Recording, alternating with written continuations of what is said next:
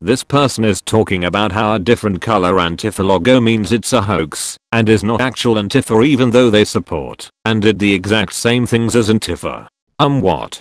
Do I have to spell it out for you a third time? It was faked because the actual group uses a different logo than what is shown on the banner. Ironic troll mode engaged. Wait, so does that mean I can change the Waffen SS flag color, uniform color and turn the flag sideways and be comfortable walking through a Antifa crowd because I'm obviously a fake Nazi? No, that means you're someone wearing a shoddy knockoff Waffen SS uniform.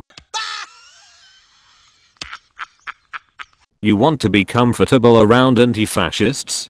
Don't be a fascist. Of course, if being called a fascist offends you, I can always advise you to not be alternative right, or whatever the troglodytes of the internet are calling it these days. So, you're telling me then even though my uniform colors and flag has changed I'm still the same as before? Then what's the difference between that and changing the color of the flag on the Antifa sign? I mean, they changed their color and are not called Antifa. Why can't I change my color and not be called a Nazi? And lol, why would anyone be offended by simple slurs and accusations? That's just plain dumb.